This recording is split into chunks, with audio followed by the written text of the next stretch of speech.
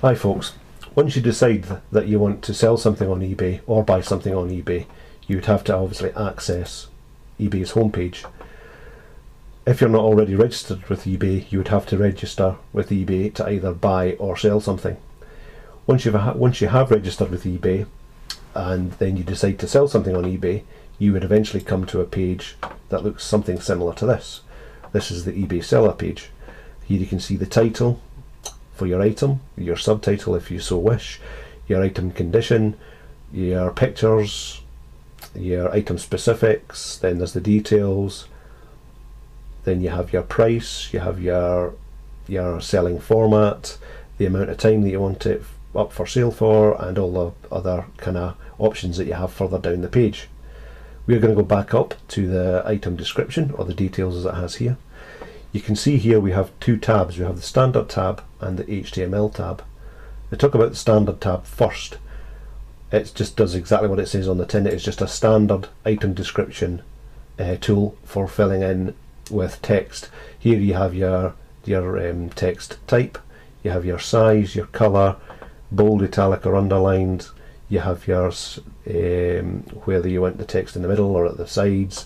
Then you have your tabs. This just gives you a basic item description. As you can see here, I've already got one opened up. As you can see, it is just black text against a white background. All the text is placed to the left and it looks pretty plain. So we can go back. As I say, we have the standard tab.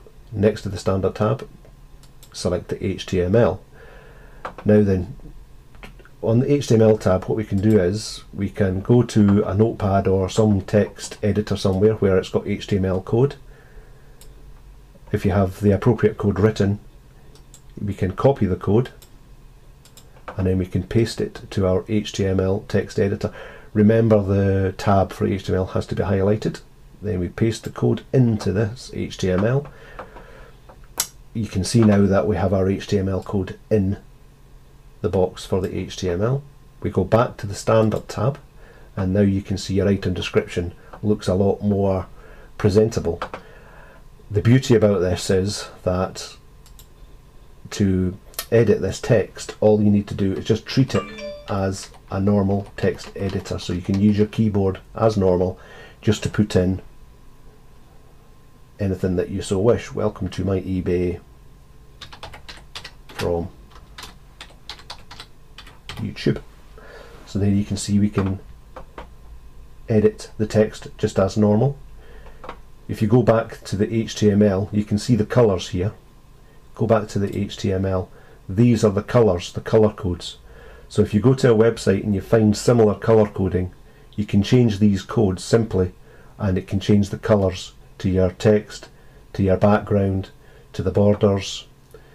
You can see the size here. This is the text size.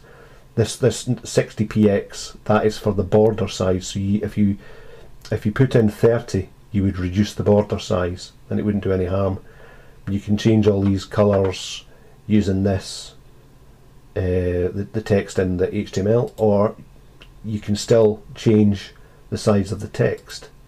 If you wanted to add your own item description below your title, say this was your title, and you wanted to add further to the description, you can go up, drop down, and you can put in the text to the size that you want. And you can also change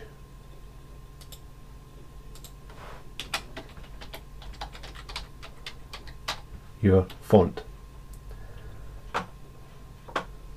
So we can go back to the HTML. As I said, we can change the size of the border, make that 30. There you can see the border size has changed. This, as I say, is just a basic HTML. This code here is just basic HTML to give you this outcome. You can vastly improve it with better HTML code. My own eBay site, I have got this filled in. As you can see, this is my item description on eBay, and as you can see, my item description looks far more superior rather than just having the white on black. Just to go back to the item description page and where we've filled in our HTML code for the description, a few more simple things is that the malleability of this is quite good, because as you can see, you can increase the size as well of the box. You're not limited to the actual size of the box that was written into the HTML code. So you can manipulate all the text and the colours. If you do happen to make a mistake, or if there is something goes wrong when editing this, the simple thing to do is to go back to the HTML, highlight all the HTML, get rid of it, and then you go back to the standard and you can see that the description has been, all the details have been deleted. And simply you just go back to the HTML tab, go back down to your original code, copy it, paste it back in to the HTML tab, and you can see we've just gone back to the original code.